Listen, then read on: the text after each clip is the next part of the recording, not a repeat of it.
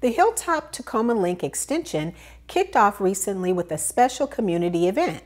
Stacey Ellifrit has more on this project that will more than double the length of the current Tacoma Link. Many came together for an event to celebrate the groundbreaking of a major project in Tacoma, a project that will increase transportation connections in many ways. It means so much to Tacoma to have Link Extension, 2.4 miles of rail coming through the Hilltop area and up through the Stadium District. It's going to connect our city, and it's going to give us another opportunity to get people out of cars and get us on mass transit in a way to, be better to our environment.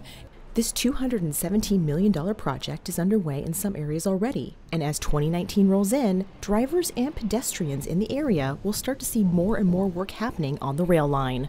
Construction has actually already started, so we've got a couple things going on. We're going to be expanding our operations and maintenance facility down near the Tacoma Dome. We're also already working on replacing some underground utilities. And you already start to see some traffic conversions and traffic detours. We're going to have one on Stadium Way right now that's going to go on for about a month and a half. And then as things progress, you're going to start actually seeing, the roads torn up. You'll start seeing rails coming in. We'll start building the 6 new stations that are part of the new rail extension. So I think as 2019 rolls in, you're going to see more and more work on the rail line.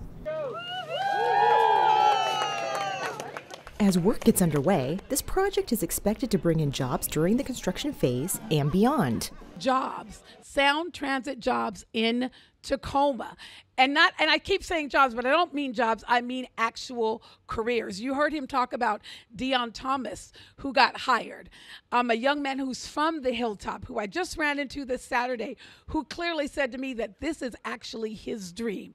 An opportunity that he has to be able to live in a community and walk on Hilltop and know that he's going to be a part of the future of this project, and he's actually going to get to work on it. And there will be lots of other people who get hired, but not just for the job right here. We're talking about careers all over.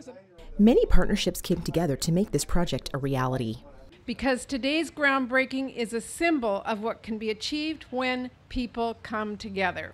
And it is a testament to the power of collaboration at the local, state, and federal levels to achieve transportation improvements for our communities.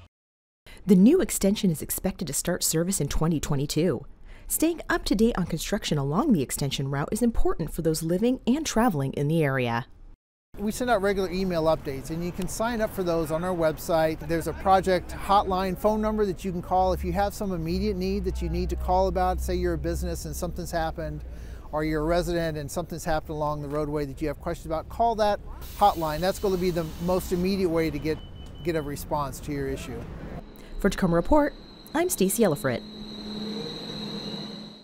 Community members can get the latest updates by signing up for construction alerts on the Sound Transit website. Visit the Hilltop Tacoma Link Extension page to subscribe.